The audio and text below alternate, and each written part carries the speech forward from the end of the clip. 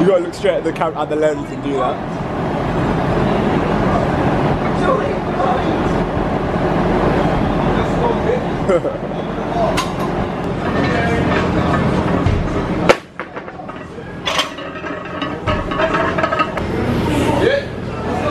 Let's get it.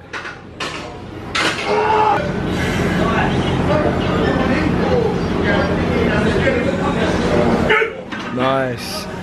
Let's breathe. Let's go.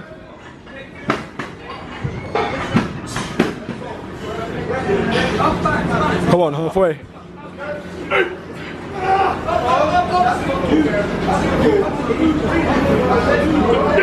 Let's get it.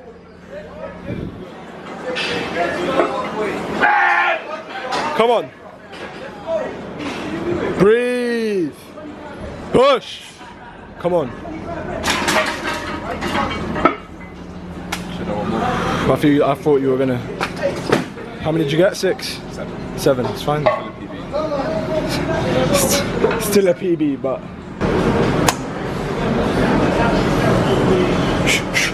Need to tighten it. Let's get it. Keep breathing. 1, 2, let's go.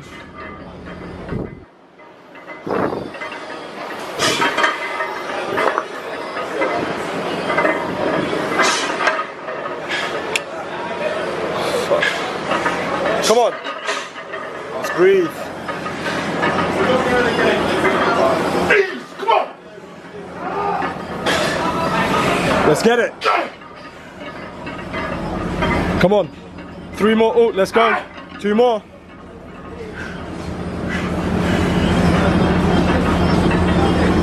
Come on, let's go.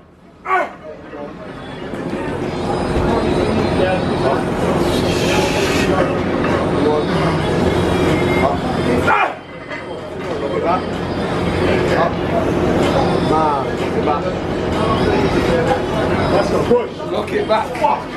I said knock it back for the last 3 reps and you can rep it. No way. Man, my eyes are flashing. Stay down.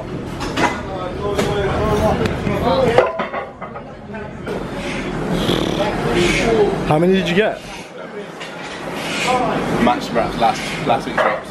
I feel like maybe you could have got 1 more. But you might have needed some help on the way up. But.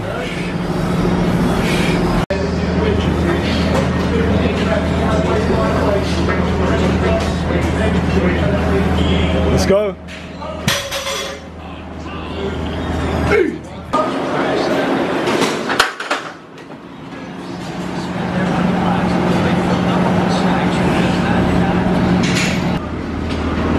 Should be 2 more. Kick it up, kick it up. 1 more. Up. Yeah, bring that one in, okay. Hang with that last weight number 4. Come on, 15 repetitions, go. 15 reps. Let's go. No messing around. Come on. Okay, here we go. 1. Come on, 1 more.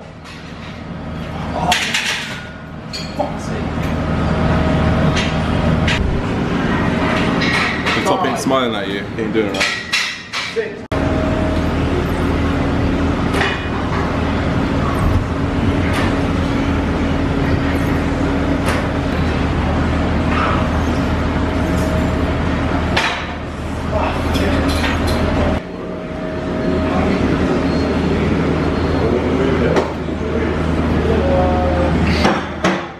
Let's get it. 6, 7, let's go. Come on. I'm only doing the arms. The arms are not my shoulders. So we're walking through the park. My man Shabab challenges me to a pull-up half. He claims he can do 13. I said 12, he said 13. Pull him out for now, but Let's see what happens. 1, 2, 3, 4. Full extension, please. 7, 8, 9. Oh shit. 10, 11, 12. Oh my god. 13, 14, 15. How you got 16? 16. your turn. I'm not gonna beat that. I know. I can't do more than like that.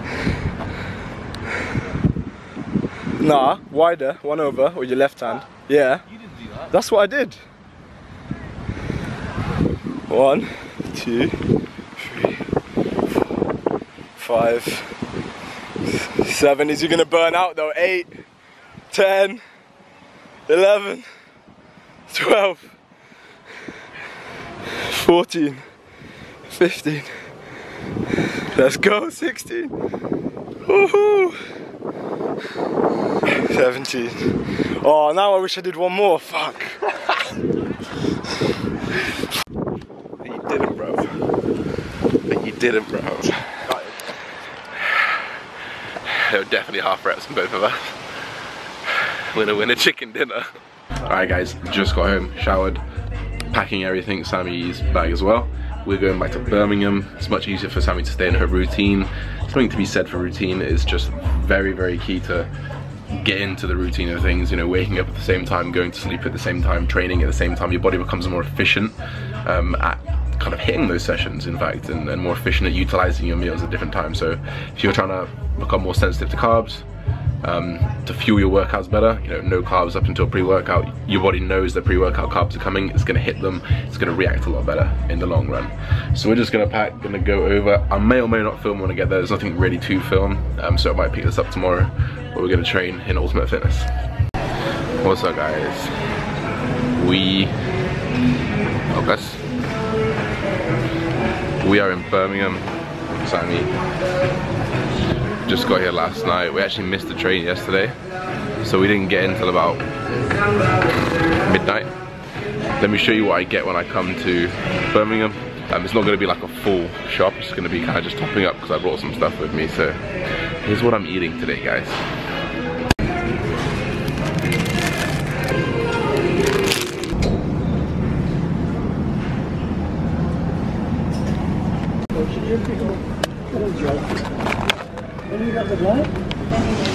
I use it every single day.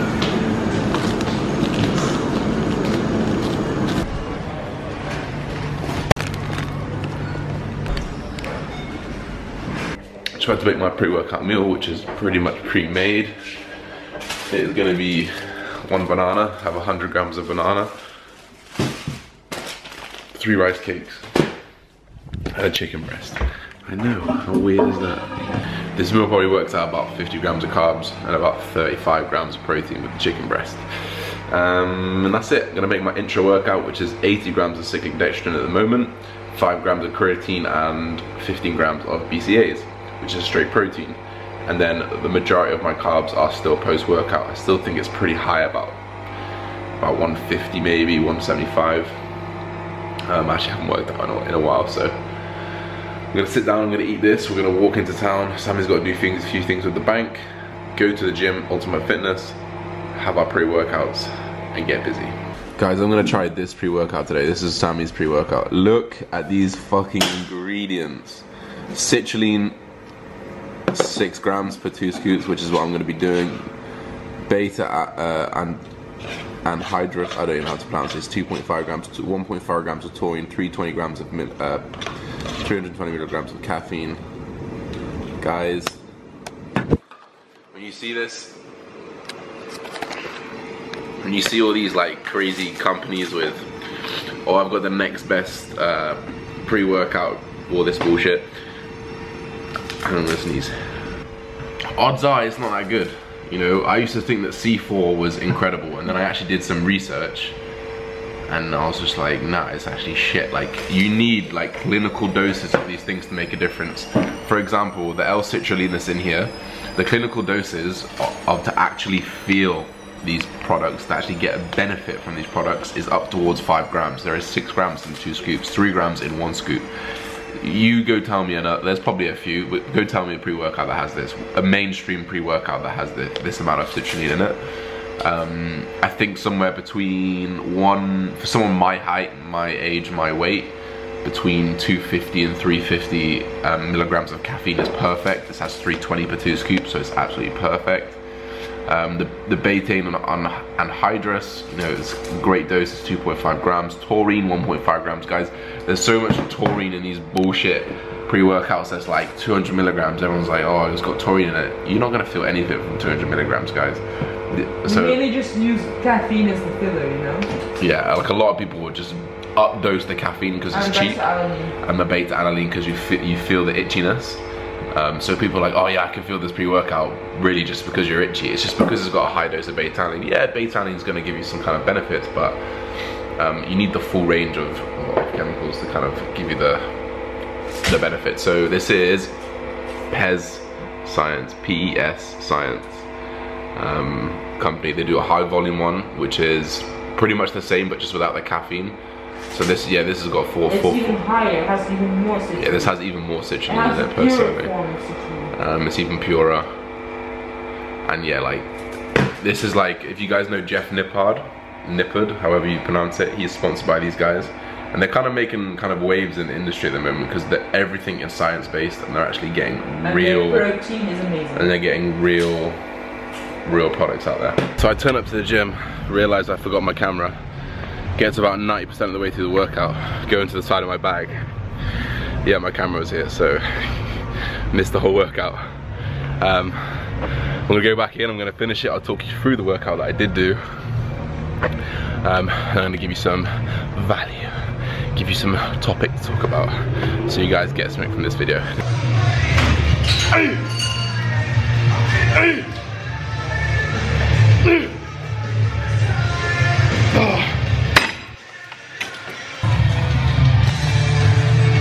Damn, girl. And I'm not even doing body fitness. Jeez.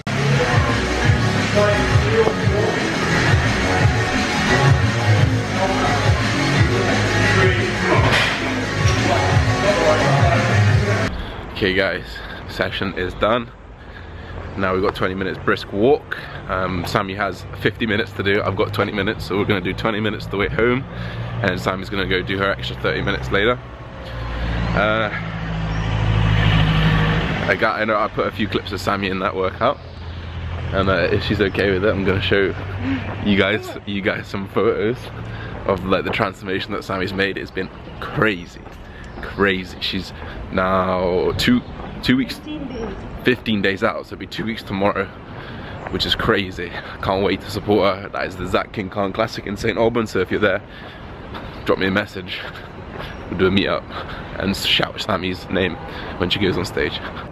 So I want to talk to you guys quickly about kind of controlling the variables while dieting in order to ensure that you're kind of progressing and making sure your things are going right, guys. You need to be sleeping well. It's kind of one. I've had a few kind of off nights the last few nights, and I've noticed it in my training. It's kind of 6 hours sleep rather than 8, 9. I'm a big sleeper, so I do love my sleep. And then last night I had a fucking perfect sleep. Sammy's bed is like incredible. Memory foam mattress, pillows everywhere, big comfy duvet. So that really helped with today's workout. So we've got sleep.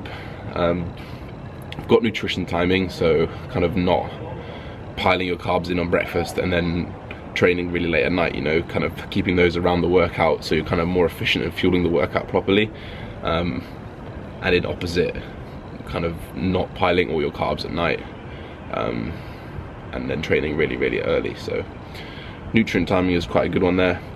By variables, guys, we do mean that anything that can change and anything that you can manipulate yourself. So mindset as well, guys, kind of being in the mood to train. Well, like, for me, once you step into that gym, things need to just be switched on. There's no in between. There's no like, oh, this is going to be a hard session. It has to be, this is going to be a hard session, but I'm going to fucking kill it. Like, you just have to be chasing numbers. You have to be sure of yourself going into these sets. There's no kind of half-hearted, oh, I've got to do this, I've got to do that. Like, you can't really afford that. when you're looking to keep muscle as a natural athlete. So kind of mindset is a variable thing in my opinion, and all of these kind of variables will lead to a mindset. If you have shit sleep, if you don't, you know, eat enough, you're gonna feel it, and it's gonna affect your mindset. One more thing is hydration. So if you don't drink enough water, you're not gonna be able to you're not gonna be as efficient in moving, in doing anything really, because 80% or whatever it is water. If you're kind of dehydrating, you're not really gonna be functioning properly as a human. Your digestion is gonna be off. Just moving nutrients around the body is going to be off, which in turn moving carbohydrates to the muscles is going to be off. You're not going to get a pump. It's going to be extremely hard to get a pump. So just keeping that water high will really help.